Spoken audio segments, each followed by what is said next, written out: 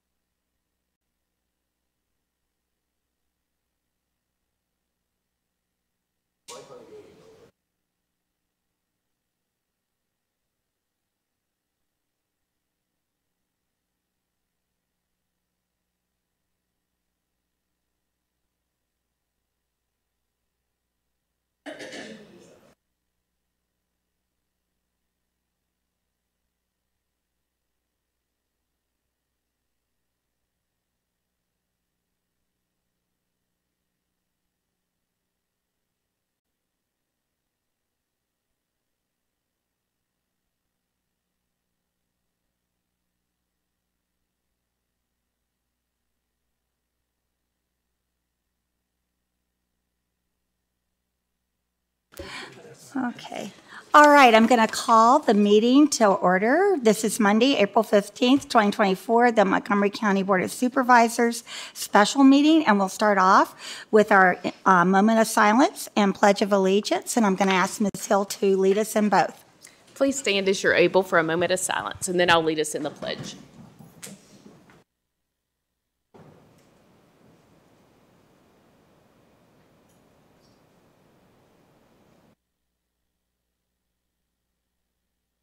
Let us pledge. I pledge allegiance to the flag of the United States of America and to the republic for which it stands, one nation, under God, indivisible, with liberty and justice for all. Thank you. Thank you. All right. So our first order of business is to go into a work session to talk about the budget. Do I have such a motion? Motion. Is there a second? Second. Roll call, please.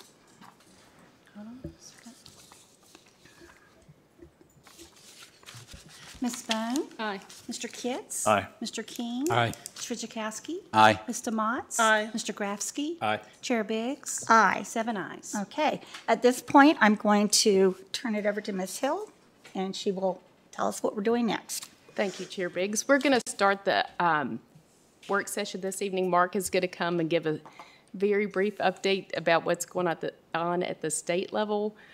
We don't have much news to report from there, so I'll let him share what he's found out. Good Welcome. evening. So yeah, this morning I talked to Vaco a little bit and just give you a little bit update on what's happening at the state level. So as you know, there's a meeting on Wednesday. It starts at noon, and so we were trying to get an idea of like what the layout would be and when we might have some decisions at the state level as far as you know, different revenue projections on what the governor's adjusted budget will become.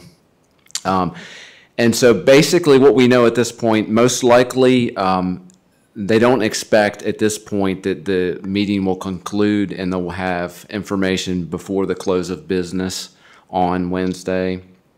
And as I talked further, he said, you know, it could go as far as midnight, depending. I followed that up with, you know, okay, is this like a one-day thing? And generally speaking, it is a one-day thing, but it is possible that they could go into the next day. They could halt the meeting, you know, at some point and then resume the following day. But to my understanding and to Vaco's understanding, this has never happened in the past. So more than likely, we should have something probably by midnight on Wednesday. After the governor gets the new bill, he has 30 days to sign that. That would be a May 17th deadline. He could wait the entire 30 days and still veto the bill. So even if there's a conclusion at the end of Wednesday, that doesn't necessarily mean that that's what's going to happen. Or he could sign the bill and then they would develop a new calculation tool. My understanding as far as how much money we would get from the state, they would develop that calculation tool about 1 week after decisions are made. So it could be another week beyond that before we would have a calculation tool to get an exact dollar figure for how much additional state revenue we would get for the schools. And there's really no timeline other than in the past, it's been about a week after that we've had a calculation tool. And that's about what I know at this point. They kind of said, hey, things are still up in the air, and we will know more once we get through this session.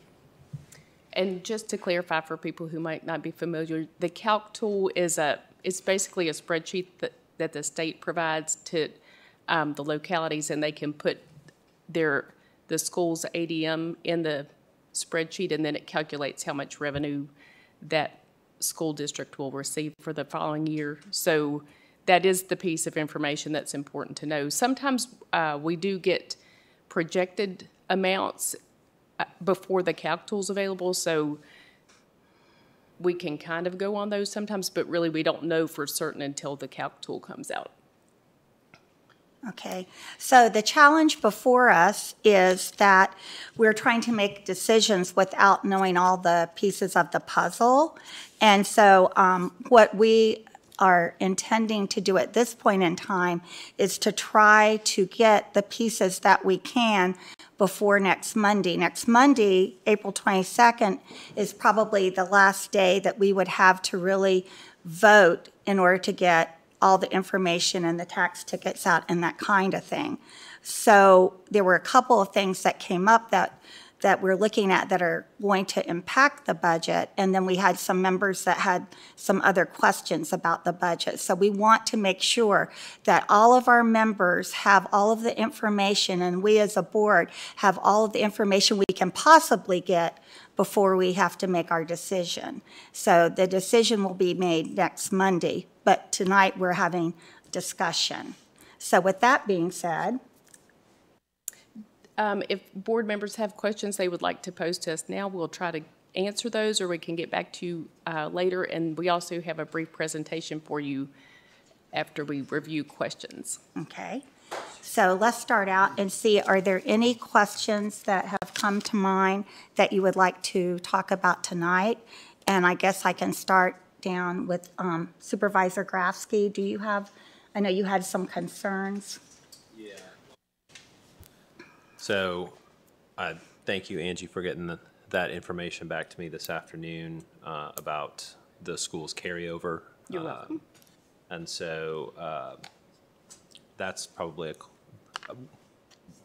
where that carryover comes from, how it's used, how that factors into the budget. That's probably a Dr. Bragan question for later. Right.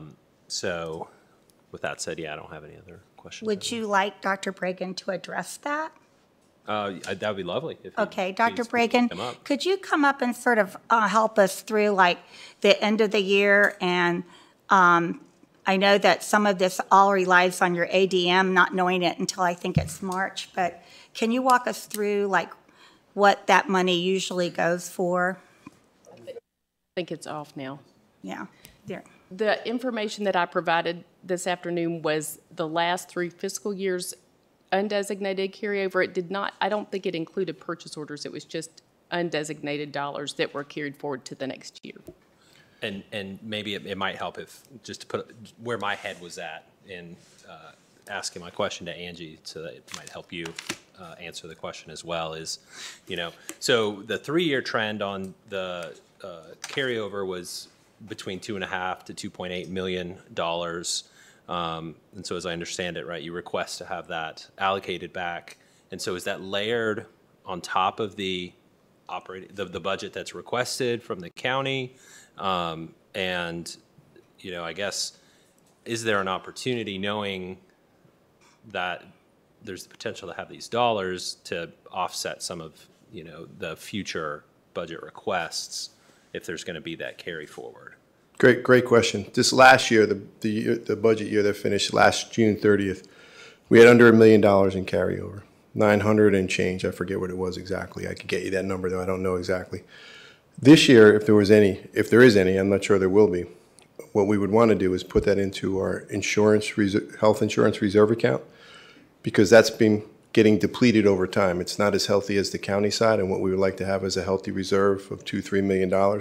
As of today, it's around $500,000-$600,000. I don't know the exact number off the top of my head, but we're counting on some rebates that we're getting back from our prescription benefits manager, that they projected potentially up to $2 million in rebates that would help us to refund that reserve account.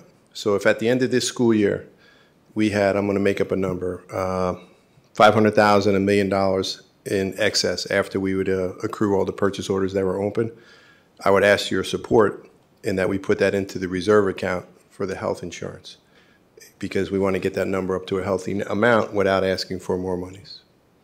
I don't know if that answers your question, sir.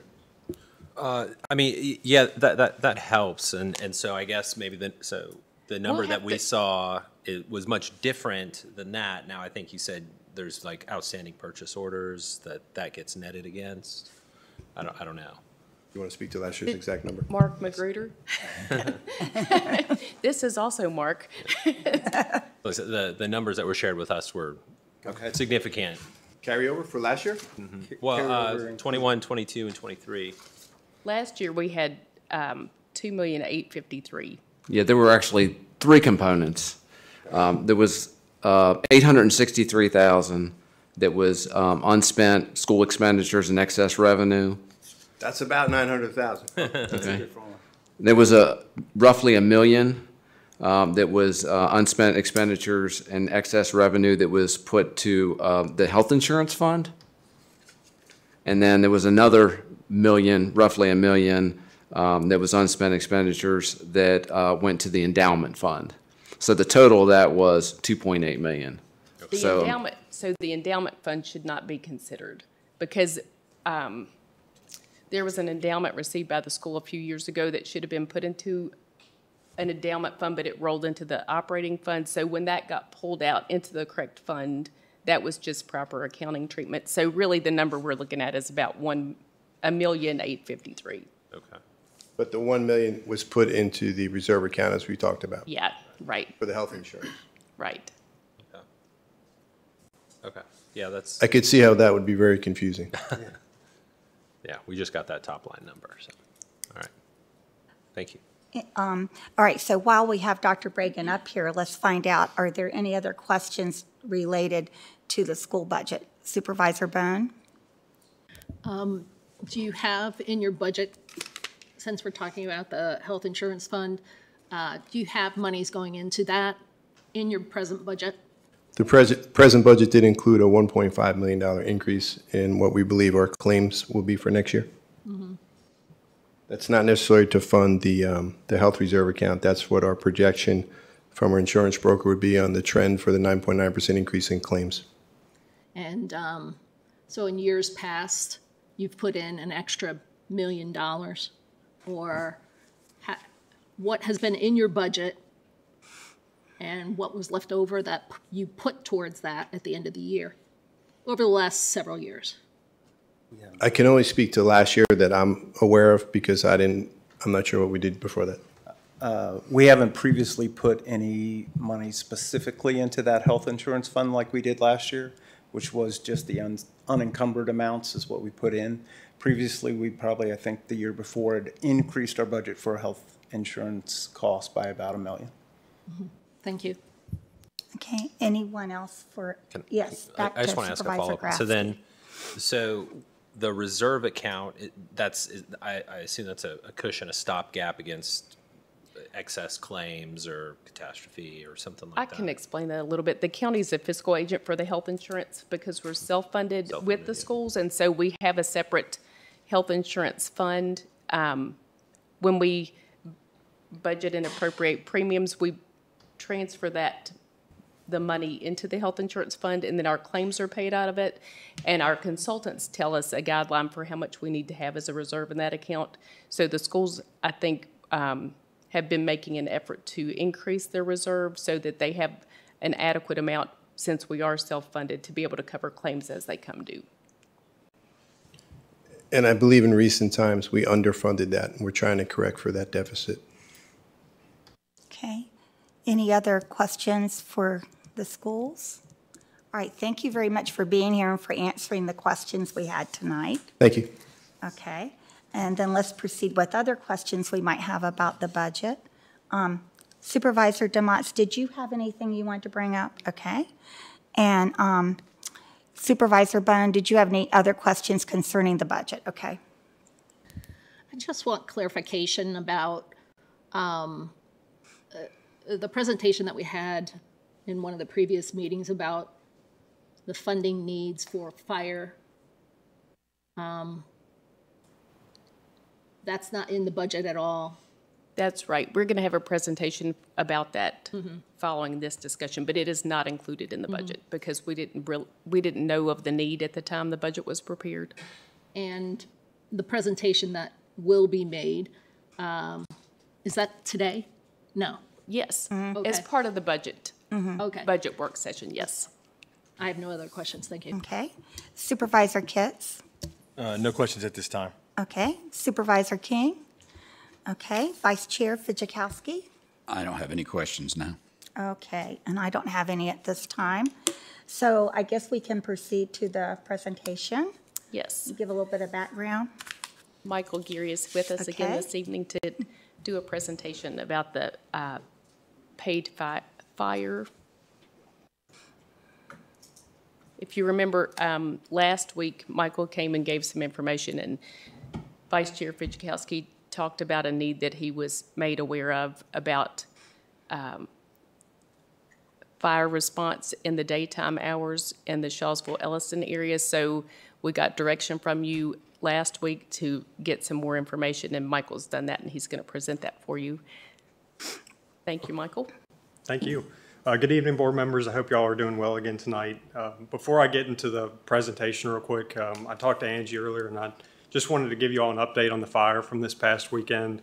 So as you all know, on Saturday, we went out to a fairly large wildfire in the Sugar Grove and Fisher's View areas of the county. That fire is now 100% contained by the Department of Forestry. I just want to let you all know of the incredible work that everyone did out there on Saturday. That fire ended up being much bigger than we had anticipated when we first got there, and due to the weather and the wind conditions, it spread very quickly. But we had folks from across the entire county, Christiansburg, Blacksburg, Elliston, Reiner, and then we had Pulaski, Floyd, and the Virginia Department of Forestry out there. And without their efforts, there's no telling how far that fire would have spread, but given everybody's great job, it's contained now, and we can move on. But getting into the presentation a little bit, last week I explained to you all kind of the need for this. I don't want to go word for word back through this again because it's the same slide I shared with you last week. But if there are questions about the need for it, I'd be happy to bounce back. But based on the direction that we've received, I want to let you all know kind of what we're proposing and the basis to it. So there are two NFPA standards that we look at when we consider fire response. The first one's NFPA 1710 and the second one's NFPA 1720. So NFPA 1710 sets the standard for career fire departments, substantially career fire departments, meaning that a majority of their personnel are career. And what it lays out is minimum staffing standards, their objectives, and everything that as a fire department you would need to do to be proficient.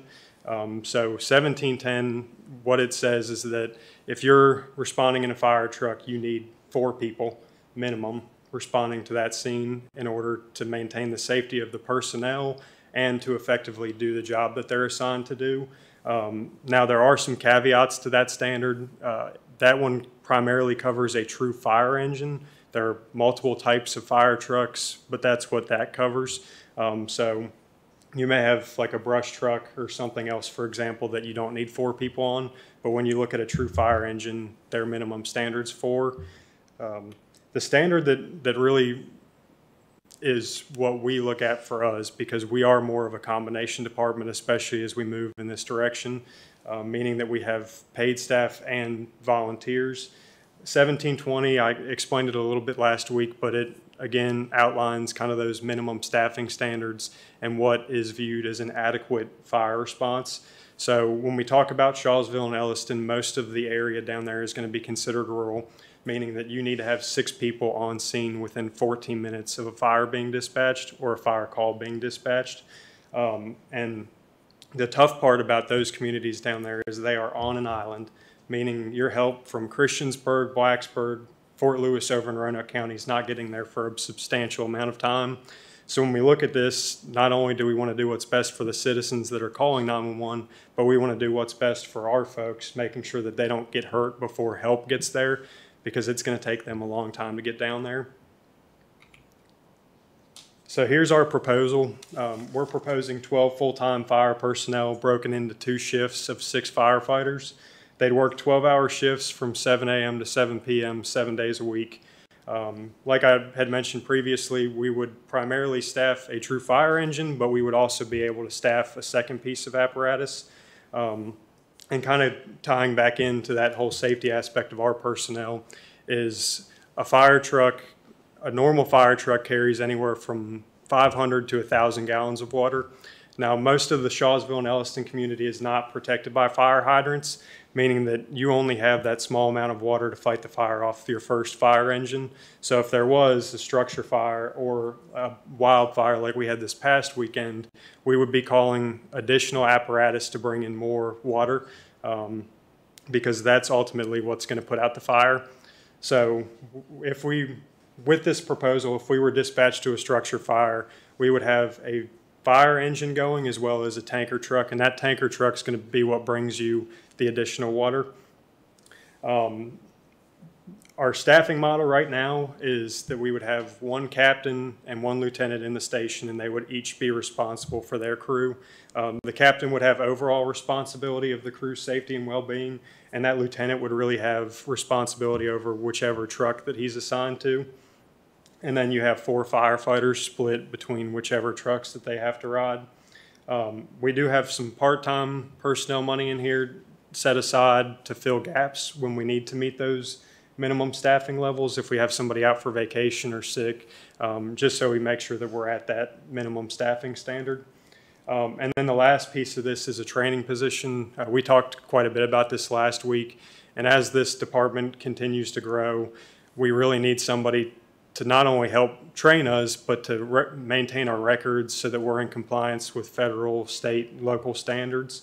The other caveat of that position, and something we had talked about last year, is looking at someone that can go out and teach classes, not just to career staff, but to volunteers as well. And that was something that the fire chiefs had actually asked for last year, and it just wasn't feasible when we had looked at it.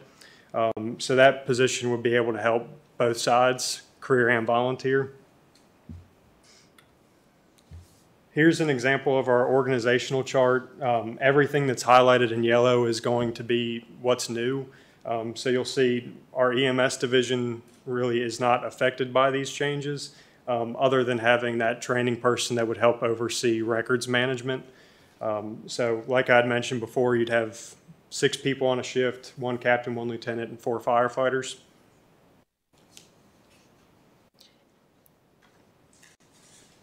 And Michael, the Deputy Chief of Fire and Emergency Management is not a new position. It just has a new title, right? Yes, it just has a new title. Additional responsibilities. Yeah, so we're going to have to, if this is approved and we move forward with this proposed model, we're going to have to figure out internally how we kind of divvy some of those responsibilities amongst ourselves so that we're not putting too much on one person.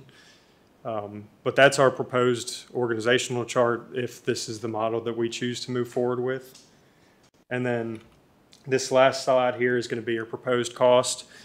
So your personnel cost is going to be the biggest at roughly $1.2 million. 1.15 of that is going to be in full-time positions, with the additional $47,000 being part-time personnel. A total operating budget, a majority of that's going to be one-time. It is very cost-intensive up front because outfitting each individual firefighter costs very close to $21,000. So there is a very heavy upfront cost.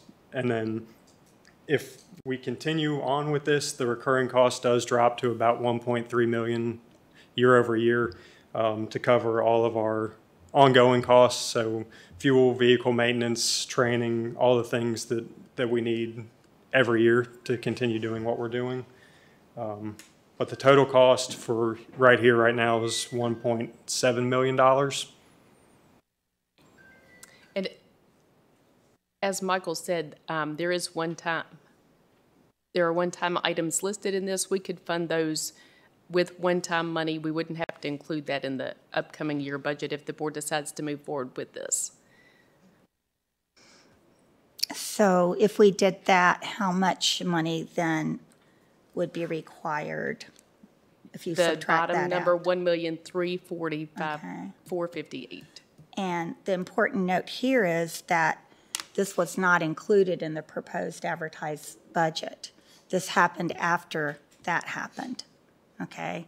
And as we all know, public safety is a number one concern of our board for our citizens. So with that being said, let's see if there are any questions that you all might have about this. Supervisor King, do you have any questions? Yeah, whoever wants to. Okay. How much did you say on turnout gear? So between turnout gear, uniforms, and other PPE, it's about $21,000 per person.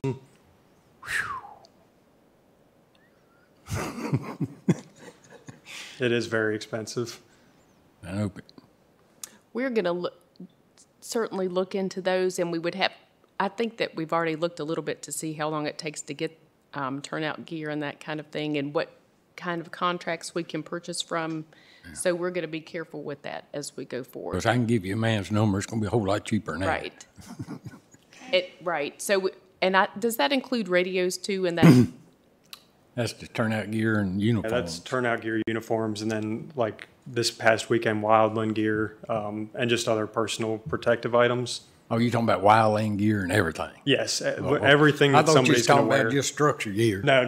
That's everything that somebody's going to wear. More than that. Because I know New York City spends $18,500 on their gear. Mm-hmm. Fortunately, I don't think our turnout gear at least is going to be that expensive. Okay. Okay. All right, thank you. Okay. Maybe I'll go out of order here.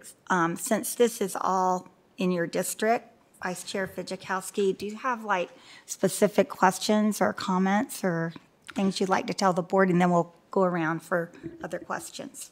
Yeah, the two crews, how would that work on a 12-hour shift? How many, in order to cover the whole week, how would that be worked out?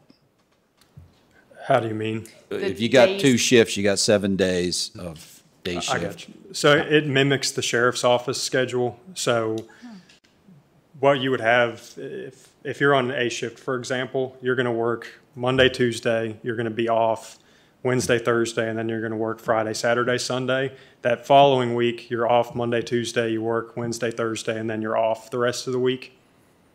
Okay. And how many part-time positions would be fielded with that? We're only looking at 4, and the reason being is because the cost per person is, whether it's full-time or part-time, the cost to outfit them properly is the same. And the part-timers would just be called out when needed, or they'd be included schedule? into the same kind of schedule that we work now, where we have full-time medics and EMTs, but if one of them calls out, then we're calling in a part-timer to fill that gap. Okay. So their hours would vary week by week. They're not guaranteed a certain number of hours a week. Is that right? It's the part-timers? Yes. No, they would not be guaranteed a set number of hours a week. Well, thank you for getting all those numbers for us. They are quite high, but it's something that's unfortunately necessary. You spoke about the area down below the mountain being rural. It is very rural, as I'm sure you all found out when you were out there fighting that forest fire. So it does take time, and we definitely, if we're going to do this, we're going to have to do it the right way, right from the get-go, because there's just too much at stake, people's lives. So I appreciate you doing that. Vice Chair Fidzikowski, you might want to, since we have people in the audience and also people that will be watching this, remind them of what's going on during the nighttime. How is that working? Yeah, the meetings that we've had for the last several months, we have tried to work it out where the department would be able to cover both daytime and nighttime. They just do not have the manpower to cover the daytime because that is usually the time when most people work. So they're at work and they can't come and answer calls. So they have tried various models to try to work that out, but it is not, it's not safe. The nighttime is a little bit different. They are able to maintain that. So it is the goal to get them to be able to work together. If we have to have paid staff during the day and they can cover the night, then we're in good shape. Otherwise, these numbers would definitely be different, so much higher. So, yeah, and Chief Feeble is here again tonight, and I do want to give him credit for putting that together for the nighttime because it has worked really well so far, and you can see the decrease in the amount of time that it takes them to get out of the station to a call at night. And he really has done a great job leading them. Yeah, and we want to keep them involved in every bit of this. We want their input because we need to make it work. And it's something that I think if you look around at other counties that have gone through this, it is a difficult thing to work through, but it can be done. And I'm very hopeful that we will be able to accomplish that and get the best coverage that we can. So, thanks. Okay. Now, let's see if any other board members have any questions for Michael. Start Supervisor Bone. Thanks for your presentation. So I think we've always said that we're incredibly grateful for our volunteers and our paid staff. And we know that it's been a little bit bumpy over the last couple of years as we've tried to transition in some paid staff. But I'm a little confused, you know, at least for me, you know, I believe that, you know, this may be a recurring thing happening if the worst were to occur, meaning we retain less and less volunteers. So is there a way for us to be a little bit more proactive for something like this, the next one of this, if it ever comes, to give us more of a heads up so that we can include it in our budget or, you know, at least be able to manage it a little bit better? Michael and his staff do monitor the calls, and as soon as we recognize there's an issue that needs to be brought forward, generally what we do is speak to the supervisor in that district and share the information with them. So we do look at that. I think that I don't think that staff is in the position to proactively request when there's not a need, because we certainly don't want to give the impression that we are trying to take over any of the volunteers for sure. So I think we're doing that already, but when things happen, they happen fairly quickly. So we'll continue to monitor that and keep track of it and let you know. And we're also getting together information. Supervisor King asked for some additional information about calls. So we're going to get that sent to you as well, about calls throughout the county, and response times. My second question is just, is there any renovation of any of our properties needed to handle this new full-time staff, this new operations? There, not right now, right? We could do this as we stand now, but as we talked about last week too, it might involve looking at the future in that area as far as what's going to happen with those buildings. Anything? Okay, Supervisor Kitts. So that I'd come back to that point because you kind of stole my question. So I know we talked about it. We put it on hold. We had one. It's planned, and we had to wait because this kind of changed the way we're going because it's going to have to be built differently. And help refresh me on that because I know we said we talked about the plans and the adjustments, but where are we at in that process now that we see this fork? We're planning.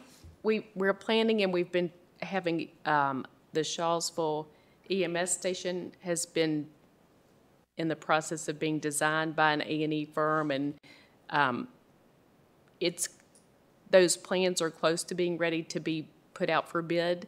But we the board decided last week that we should push pause on that project and wait and see what happens with this so we can make sure that we do the right thing with the building, that it's in the right location, that it includes the right kinds of people, because right now it is just an EMS station. It doesn't have fires not included in the station. And I know we looked at the plans, and you brought up the director of training to add more training. Are we going to expand our training ability and incorporate that into the design? Because I saw the land that we're talking about putting this on, that we have the opportunity to do this at this time. I'm just... The nice thing for us right now is we really wouldn't have to. We have really a state-of-the-art training center that exists in Merrimack right now. And ideally, we'd like to be able to do all the trainings that, you know, this position could possibly do down there and utilize what already exists. Okay, thank you. That's all I need. Okay, let me go over here. Supervisor Grafsky, do you have any questions? Yeah, and pardon my ignorance on this one, but so if we were to, if we move forward with this plan and transition to the paid staff during the day, does that preclude volunteers from still participating in daytime calls? No, so... Or does it just complicate? It is complicated, okay. Yeah. And I think Marty has probably more insight there from a legal aspect, but we have talked about it quite a bit. Mm-hmm. Okay. We'd have to evaluate what kind of training was needed in that kind of criteria. So okay. It is something we could look into more, but we don't really have all the answers for that yet. Got it. Thank you. Okay, Supervisor DeMont. Just following up a little bit on the capital, and then I've got another unrelated. Can you tell me where, it's been so long since I mean, it's been a few years since I've been to the fire station in Elliston. So can you tell me a little bit about where they're currently operating and where the McFims EMS is coming from as well? Yeah, so we're all operating in the same station down there. So when we started doing EMS and initially started in that station, we were only doing 12-hour shifts. So when the need was recognized to move to 24-hour shifts, we took over the 2 bunk rooms that exist down in the Elliston Firehouse for our staff to be able to sleep there at night.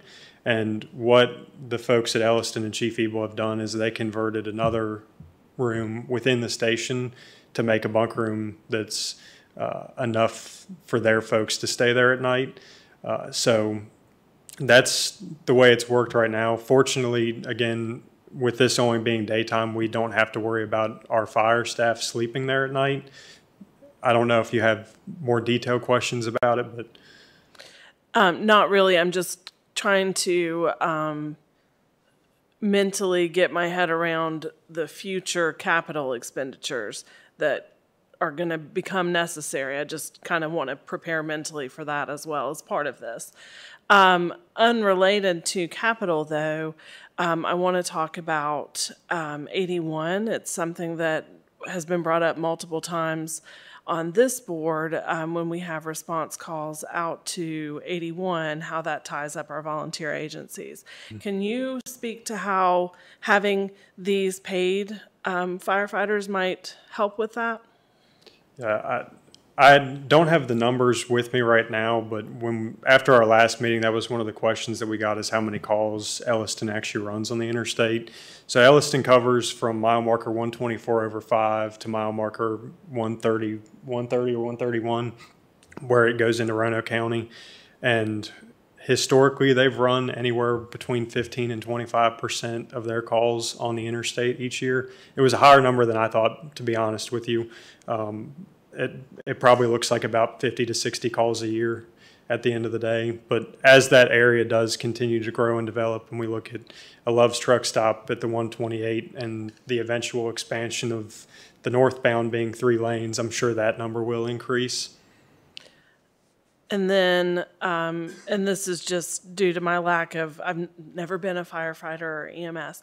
So if there's a call, say at 118 or 120, which is not in the jurisdiction for Elliston, and Christiansburg isn't responding, would Elliston then be able to respond in this scenario? So there's a pretty elaborate response plan countywide. It's a mutual aid plan. So if one department's not available, another department gets dispatched, and it's 3 deep. So if you have a call in Elliston and Elliston's unavailable, then Christiansburg would come. And if Christiansburg's unavailable, then Blacksburg would come, depending on what area it is down there. So that's pretty redundant. And generally speaking, it's not an issue for the fire departments to get out to calls. It's much more difficult on the EMS side because the call volume is so much higher, and you can go 2, 3, 4, 10 calls at one time, just depending on what's going on. But there are some redundancies there to protect us in the event that someone can't get out. It just increases the time it would take to get there.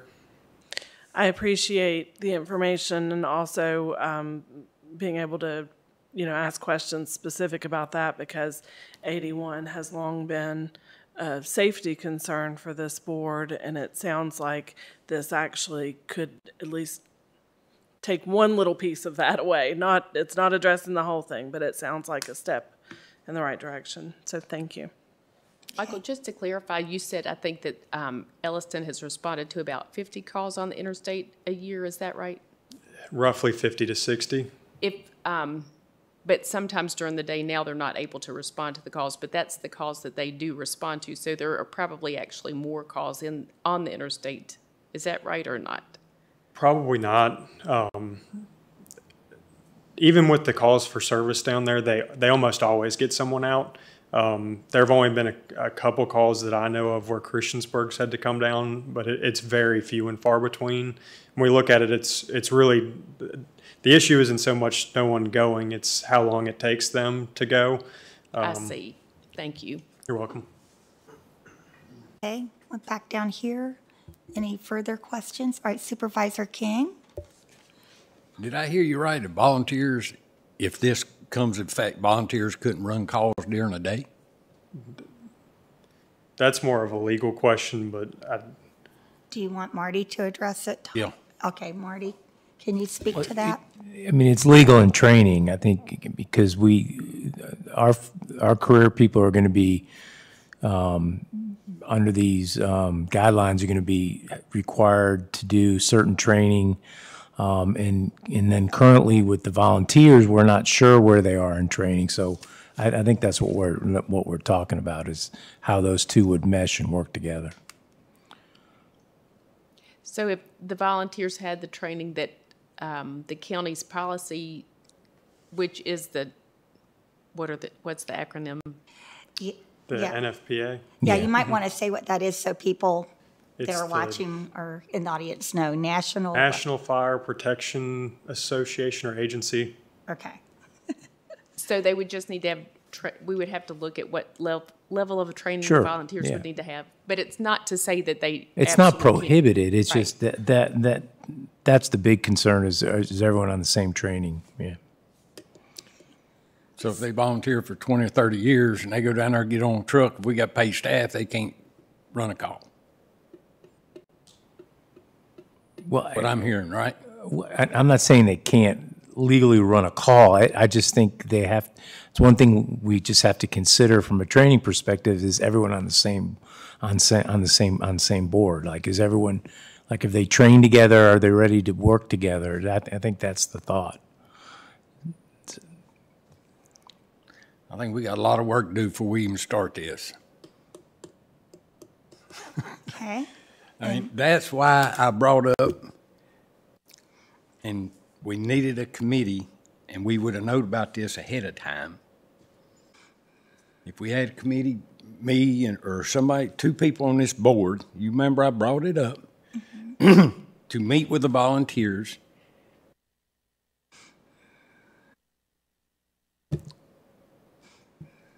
I'm sorry, I'm just getting frustrated with this. Not with this. I understand we need this. But I always said we need communication with the volunteers.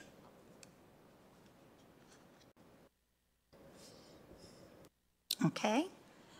Vice Chair Fidzikowski. Yeah, I don't think anybody is arguing the fact that it's going to take a lot of planning. And I spoke to the volunteers and told them that very same thing. There's a lot of issues that will have to be ironed out.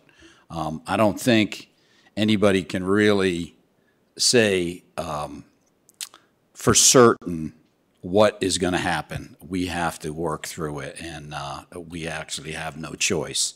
This isn't an issue of, well, you have a firefighter that has 20 years of experience in what?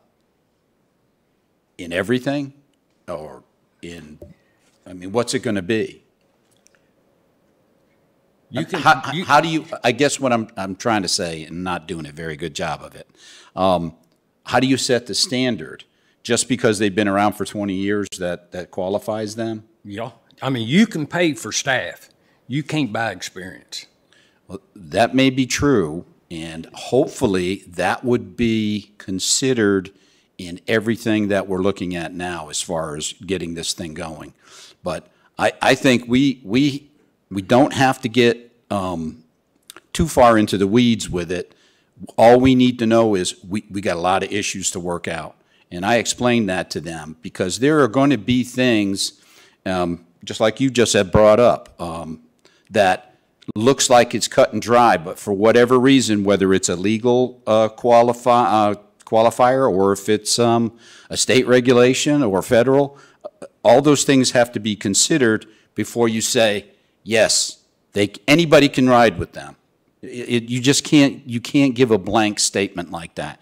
We have to work out all these details, and I think they will be worked out, and I don't think what you're talking about probably would be prohibited. I think it'll end up working itself out, but it's really hard for us to say right now what is going to exactly happen because we got to go through it. And to get back to the station, you know, Elliston Fire Department, we've done several improvements to the building, improvements that were long overdue to try to get it up to par. I forget, I think we came out with a list of all the things. I think everybody got a copy of that some months ago, of all the improvements that we've made. But the bottom line is, we don't have any examples in the county to go by. This is brand new, and it's going to take a little bit of thinking through, and we're going to have to make the right decisions as far as what is done with the building. If the building is good enough to keep this going the way it is with daytime paid and nighttime volunteers, then we're in good shape because we've already invested some in the building. But if something were to go south and we lose our volunteers at night, then what you're talking about is a combination station. I don't know if that facility is going to be set up for it. Definitely, the new rescue squad is not going to be set up for that. They had plans of leaving a fire engine at the new facility, like we have in the past when we had Shawsville Rescue there. We had an engine there, which helped with response times. But we won't have that anymore if we don't have volunteers. So all these things have got to be considered, and that's why I said at the last meeting we need to put a pause on that building because we may need that capital money to either make improvements to Elliston building, or we may have to build a complete new facility in another location. If any of you have ever visited that station, it sits in an area right next to the river. Material was brought in to elevate that building, which is going to probably, as far as an engineering aspect, and I'm certainly not an engineer, but it just goes to say if you're going to build up on it or out on it, there are going to be a lot of considerations, and it may not work out. But now, again, I'm throwing out something that we have no idea if it'll ever happen. But it's good for us to talk about these things because if it does happen, we're going to have to react to it. Okay. Anyone else want to say anything else about this? Okay, Supervisor Bone. So what I understand is that this plan, this budget that you're presenting, is to address a current need that we have. But really, this is going to start up July 1st. Is that correct? we don't have an exact timeline for it. It's really dependent. The issue that we're going to have is it takes time to get all of the gear in that we would need to be able to do this. And turnout gear is anywhere from 3 to 6 months right now, and we'd have to have that before we send folks on a fire truck. And we have to have them here to measure them for it first too. So I don't want to give an exact timeline because it's really up in the air right now, but we will try and address this as quickly as we can, but it will take time. Mm-hmm. So my expectation is that the numbers that you've presented tonight are for a full year as if we started July 1st. Is that correct? That's correct. Which we won't, probably, because of the gear lead time and stuff like that. So the number that our fiscal year 25 will experience will be something less than this. But 26, the total recurring should be approximately $1.3 million. Is that correct? That's correct. We talked about prorating the amount, but like Michael said, we don't know when it will start. And if things go very smoothly, it might start in July. Maybe that would be hard, but maybe. So we didn't want to prorate it at this point. So at this point in time, somebody's covering down there, and it's your 3 deep coverage that's covering down there, right? But when this is fully up and going, you have to work out how can you involve the volunteers in with the professional staff. It just will take some time. Is that what we're talking about right here? That was part of the discussion, yes. Okay, thank you. Okay, Supervisor Kitts. So I've got a question for you, and I don't know if the chief's going to be able to answer this, but how many of the volunteers, because you said you got to get everything sized, you got to get the equipment reissued, how many of the volunteers are interested in going full-time? That would be able to incorporate the pride in the community, the local knowledge, and to be able to bring the experience in under the umbrella of a single department to be able to incorporate that. Yeah, Chief Evil probably knows best, but we do know that there are quite a few that have already reached out. Come on up. Thanks, Chief. My name is Mark Ebel. I am the volunteer chief at Elliston. Been there since August. Been a member since about, I've been doing emergency services for 31 years. To answer your question, we have approximately 26 on staff as volunteers. We have the biggest core of the guys who do all the work, I would say in the neighborhood of 12 to 15. We cover roughly 92 square miles. We go from Roanoke County line on Bradshaw, up Allegheny. We go bottom in the middle part of the 460 up to Christiansburg, and then we go about to the 120. And then we also go towards Blacksburg in the Ellet area on the far side of Den Hill. The balancing act we find, and I mentioned this in the meeting we had about 120 days ago, is if you were to pin our station on, say, Google Maps, and then you were to pin the addresses of our volunteers, it's pretty tough to make the time restraint or time expectations of the national standards. We're doing as much as we can with the resources we can. I will tell you that the crew has done an excellent job in recognizing the situation we're in. They're making the good faith effort to try. We're trying. The reality is that the numbers are the numbers. And we're not by ourselves. If you talk to other departments in the area, even the towns are going to be suffering. And if you go to the bigger areas, Roanoke County, Roanoke City, Salem, if you look at the higher populated areas, they are also struggling on the hiring side and the retaining side. So in as much as it's I don't want to call it a sad day for our volunteer department, it's not 1957 either, right? That's when it started. I was questioned at one point, you had 28 people, how many people are doing the work? I said 12, 15 or something like that. And I said, the guys who used to fall over each other to get on the trucks back in the day. I said, they're all gone. They're all dead. It's a change of culture that we and everybody else are struggling to get with.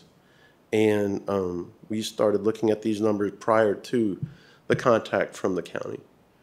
And we quickly saw that there was an issue. And then about 24 hours later, I got a call. Can you come up and visit?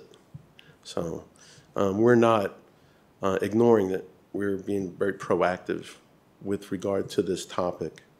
We feel that your generosity in the past has been exemplary in terms of board support with our projects and our engines and all our gear.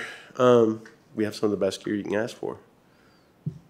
And we will try to work within the parameters given from the county. There's a couple of cautions I have with regard to the design and setup of this new organization or sub-department, however you want to state it. And we'll get into that later as we go along, but I don't believe this will be a quick thing. My observation is that July would be, that would be tough. Just to even go through the hiring process and vetting is going to be a tough process. So I would not say July. I've made the comment to my crew that I would not say for a year before you really have people parking in the parking lot to come in and work. There's a lot going on.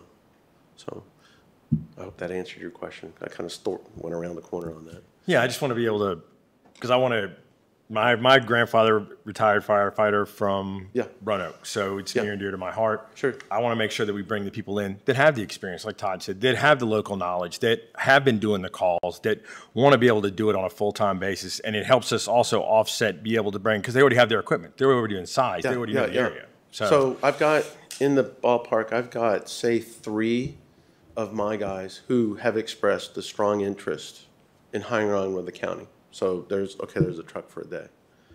I also have been approached by several people in other counties, Roanoke County for one, who've expressed curiosity.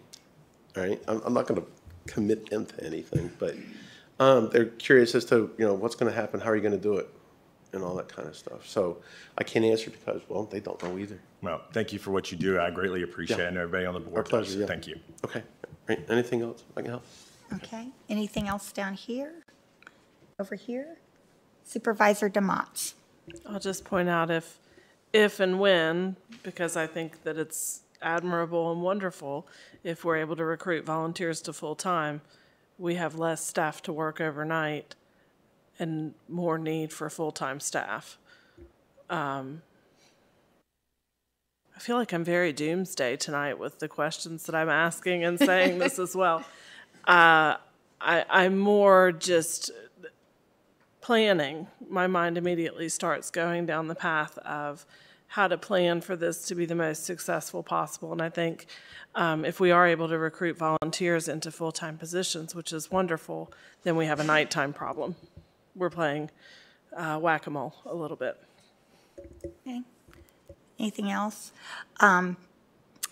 Well, I noticed in the paper today that Amherst County is having the same problem. They're trying to decide how they're going to handle it also. But what I want to say on behalf of the board is, number one, thank you for the response this weekend.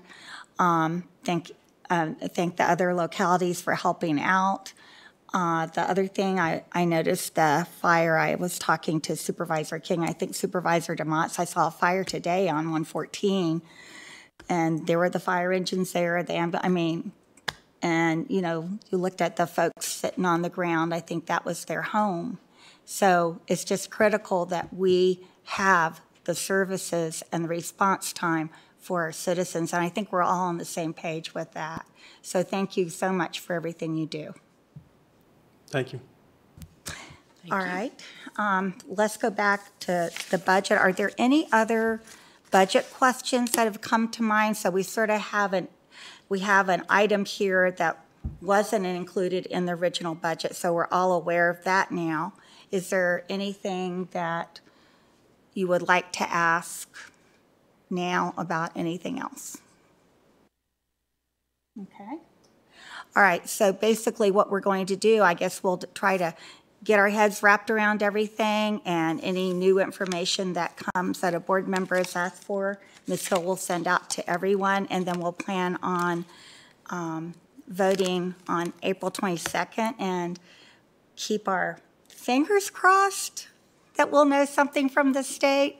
I think the frustration lies that the school board does their job, we do our job, and then our General Assembly members did go down and do their job this time, but now it's the coming together of the General Assembly members and the governor and what's going to happen. And it would be nice if we could sort of know what we were getting from the state, especially in regards to schools. That helps us a lot. So is there any other business that needs to come before the board? We need to go to work session. Okay, let's leave work session, and who would like to make that motion? Second. Okay, and roll call. Mr. Kitts? Aye. Mr. King? Aye. Mr. Fidzikowski? Aye. Mr. Motts? Aye. Mr. Grafsky? Aye. Ms. Bone? Aye. Chair Biggs? Aye. 7 ayes. And with that, we're officially adjourned till Monday.